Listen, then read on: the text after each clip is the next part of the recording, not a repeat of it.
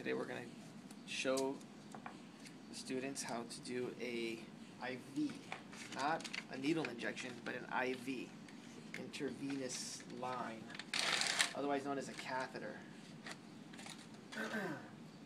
Make sure you get all your things ready to go. Get the air out of the line. Everything's 100% ready before you expose the needle.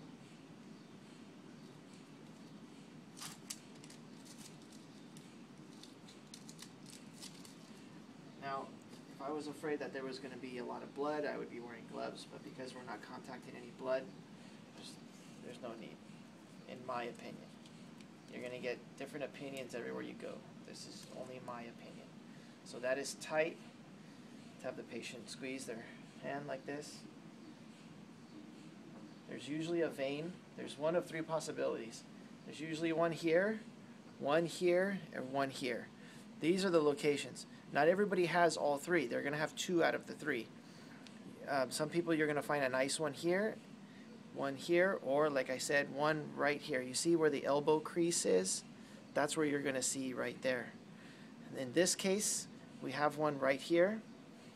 One really good thing to do is to feel with your finger and the direction that the vein is going. In this case, the vein is going this direction. So one thing I do is I'll put a dot with an ink pen where the ends are, so I know what direction to put my needle in. Yeah, that's good.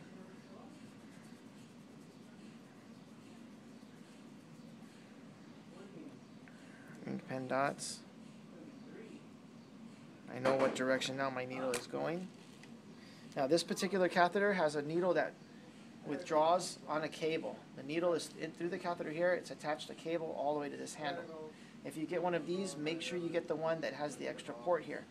If it doesn't have the extra port coming out here, you're not going to get a flash of blood when you inject. So make sure when you order the right ones, you order these here.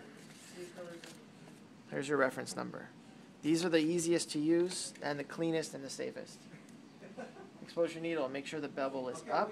The bevel is up. You look at it real closely, you'll see the bevel's up. We're going to go in at an angle. Depending on how much tissue you have to go through is going to depend on the angle you go. If the patient has a lot of tissue, and like in this case you cannot see the vein, we're going to go at a steeper angle.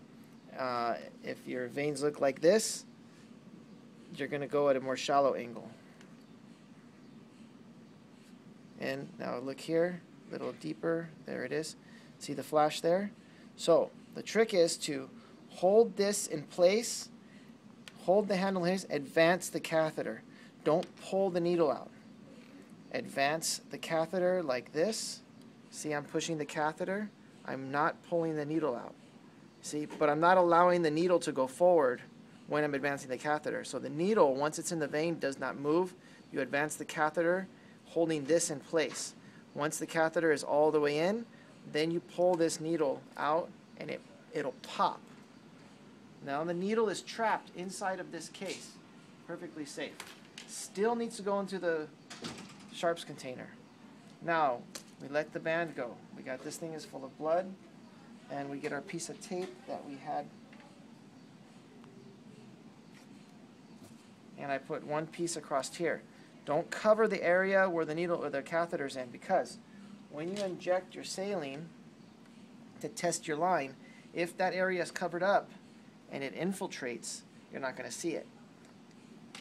So the trick here with these things is, if I pull this cap off, blood is going to flow out.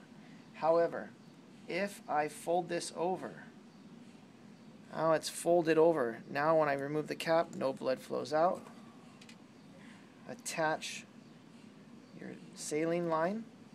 Now you'll see a bubble there. We would draw, get all the bubbles out, then inject slowly. It should be zero resistance, very little resistance, and no infiltration.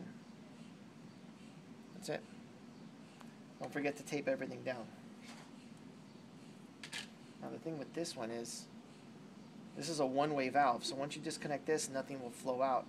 So this, you can turn this off. This will keep blood from flowing out. But if you have a one-way valve, you don't need to use this. And you tape this down Make sure you tape it really good here like this. One piece maybe at an angle this way, and so that your IV extension line that you attach this to doesn't pull this out. Notice we leave a little loop here, and then we tape this down. And that way if this pulls, it doesn't pull your catheter out. That's it.